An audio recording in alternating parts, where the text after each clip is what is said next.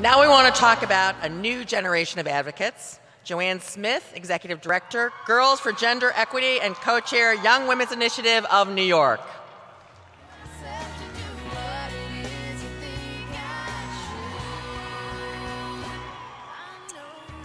Just thank you to the men who got their men in formation, right? So friends, do you know there's a movement afoot that our Native, our Latina, our Black, our Muslim and white sisters and brothers are together, that in this country our most disenfranchised communities and multiracial, gender-fluid young people, olders and elders alike are marching, resisting, using our voices, and strategically disrupting the status quo. Trans, homophobic, patriarchal, anti-Black racist policies and practices, programs that have inflicted violence on women of color in this country for far too long. As we talk about these solutions, today I have a chance to ask you, to ask yourself if you are part of the community and critical mass of people who are courageously challenging institutional racism and patriarchy while engaging in cross-movement building strategies that name gender-based violence as a racial justice issue, as a public health issue, as a child sexual abuse issue, as an educational and economic issue, state-sanctioned violence issue, and reproductive justice issue. Yes, coercing a woman's reproductive decisions is violent.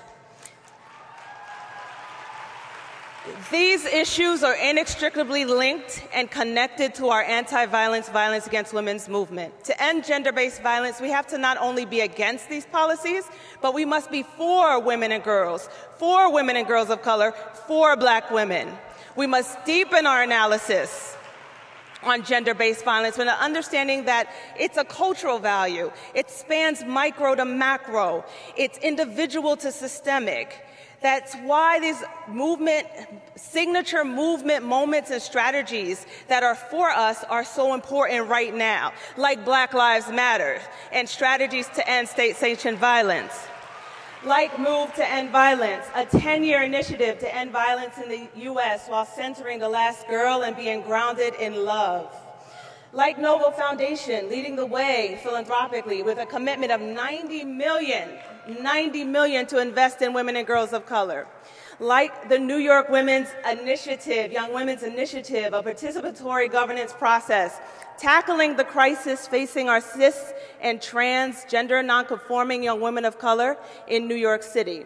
The Young Women's Initiative is ready for replication across the country.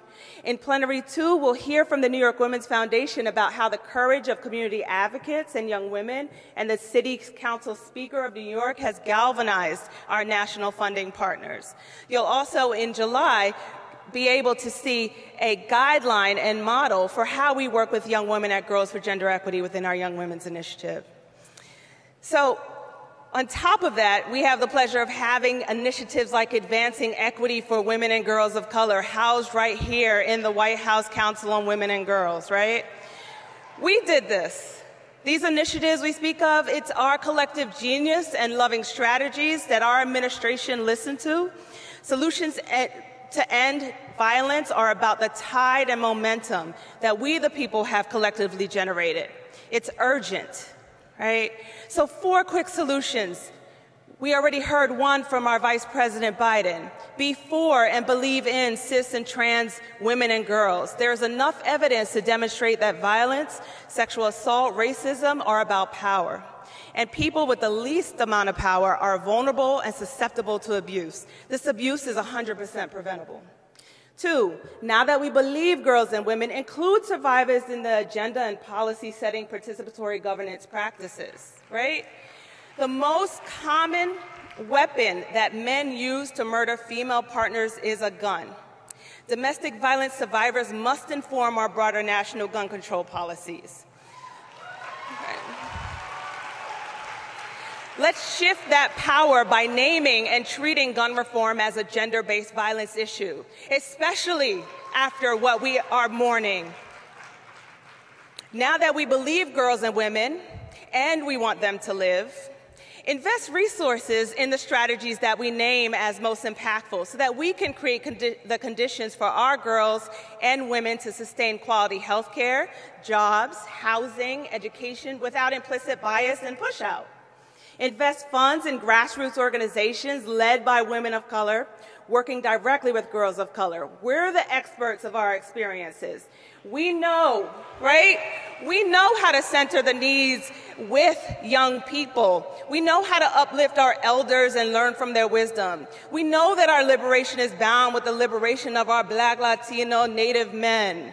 We know we're a full community. That's why we launched campaigns like Why We Can't Wait and She Will Be. Right? Because whether we are talking about reproductive and immigration rights, racial and environmental justice, when we invest in girls and women's leadership and organize with an intersectional approach, we are much more successful at advancing every single social justice policy. Lastly, we must maintain our movement momentum. Our movement building momentum that we've worked so hard for. Even with this administration, this day right here is a day that we work so hard for with our president, vice president, first lady, and administration. Our organizing and advocacy is transformational. We'll have economic development, health, public safety implications. So we must link arms, and when we leave here, call on the next administration to articulate how they plan to center the needs of cis, trans, and gender nonconforming girls and women of color for decades to come. Friends, we must continue onward. We must continue onward with a radical and intersectional queer anti-racist lens in our full truths. We will not yield to the fragility of masculinity, no matter how uncomfortable it makes men and boys and heteronormative or homophobic, xenophobic people feel, because our liberation depends on it. So God bless you. God bless the families of Orlando. Thank you.